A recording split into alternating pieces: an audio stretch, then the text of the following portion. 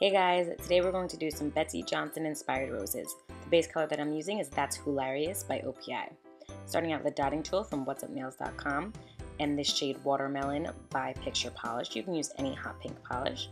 And I'm just blotting on some irregular shaped circles or imperfect blobs. Then I'm going in with acrylic paint, like a rosy shade, and a detail brush from the Stony Store Glam Guide to Set. It's actually the one that I trimmed to make it a little smaller. So after those pink interior lines dry, I'm going to go in with black. This is what really brings it together and makes it really look like the Betsey Johnson inspired prints. So not that many interior lines, just a couple honestly. And then I'm going to go ahead with some green acrylic paint and just add some leaves.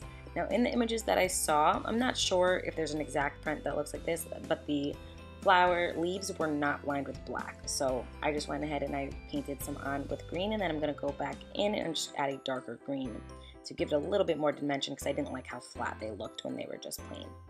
So just add a little single line in about the middle. It doesn't have to be perfect though.